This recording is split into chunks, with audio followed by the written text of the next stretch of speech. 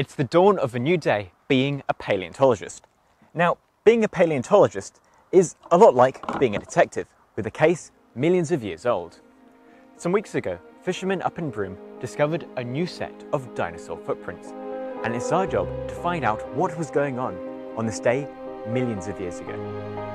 The case we're going to be investigating today is based on real-life discoveries found in Broome, the United States, and Italy. If we were to make this journey during the Cretaceous period, then we'd be greeted with a very different landscape.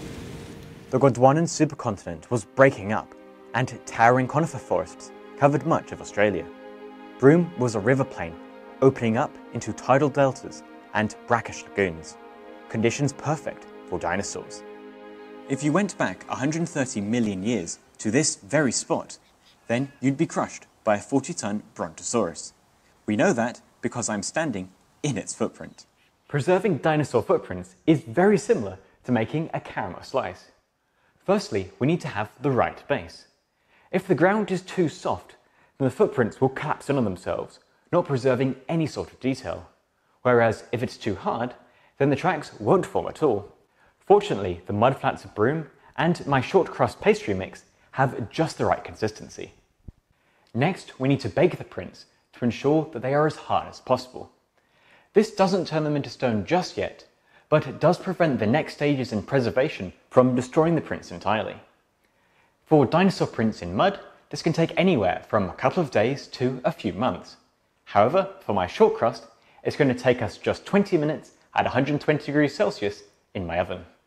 After being baked in the hot sun, we now need to preserve our tracks. In nature, that happens by covering them in a layer of ash or mud. But for us, we're going to be using some caramel. A layer of chocolate tops it off. Here is a cross-section of our situation. As hundreds of meters of sediment build up, the pressure beneath increases, crushing out any remaining water from the lower layers and causing dissolved minerals to recrystallize. This forms a solid layer of rock. Over time, erosion removes the upper layers, revealing the dinosaur footprints beneath. This beach is a hive of dinosaur activity.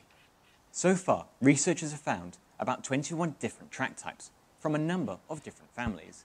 Our set of prints seem to come from 3 individuals of 2 different species. But which ones? To find out, I've come to the Melbourne Museum. This is their dinosaur walk, but for today, it's going to be a police lineup for the world's oldest crime. Here is a photograph of one of our prints. As you can see, it has 3 large toes. We're looking for someone with similar structures. Perhaps it's Dinoisis. However, Dinoisis literally means big claw, and as you can see, this picture doesn't have any claws in it. Tarbosaurus, however, closely related to the T-Rex, is looking a bit more suspicious. So what about this print then? It doesn't have any obvious toes or claws. So instead, we're going to have to infer some other properties based on its rather weird structure. Modern elephants have some very similar tracks, from rounded feet used to spread their weight over a large area.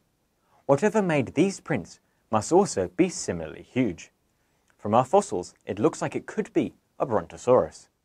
Fossils can tell us what dinosaurs looked like, but only their footprints can show us how they behaved. These footprints must have been made by Mother Brontosaurus and her calf. We know that because we can see their footprints travelling together.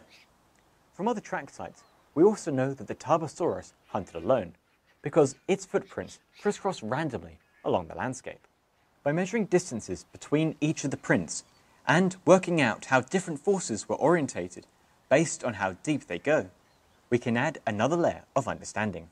At the beginning, our Tarbosaurus tracks are all really close together, suggesting that it was walking slowly.